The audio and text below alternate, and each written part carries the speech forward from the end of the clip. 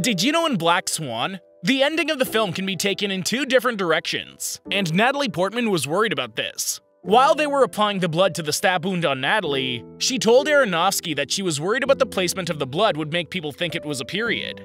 He said that he did this intentionally to symbolize her becoming a woman. Because of this, Natalie doesn't think that Nina dies at the end. She sees it more as Nina having to kill the little girl in order to mature.